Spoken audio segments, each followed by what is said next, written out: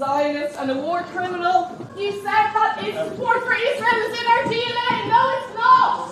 What about Palestinian women? So, John, I heard there was an award that was given very recently to our horrible congressperson in the U.S., Nancy Pelosi, and Ireland, some group said that she deserved an award. What was that about? Well, that group wouldn't include me, that's for sure, or yourself, Medea.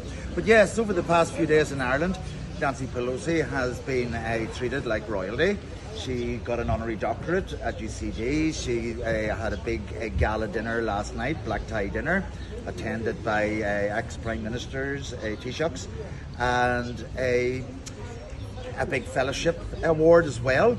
And this is coming on the back, as you know, on Saturday she voted for an extra $26 billion of military aid to Israel to carry on their genocide and famine. And I think it's an embarrassment to Ireland that, given our history of genocide and famine, that during a famine in Gaza, that we're honouring and awarding somebody that is a cheerleader for it.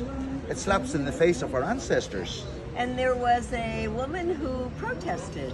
Absolutely. You've seen the videos. Yes, we were here last night. We watched the videos after come out, and the lady Martha, she was badly handled and ripped out. Her two arms are all red and bruised. Her video has gone viral and right across the world, and everybody is asking the same question: is why was Nancy Pelosi treated the way she was in Ireland and given honorary awards, considering not only her support at the weekend, but it's her ongoing support over the years?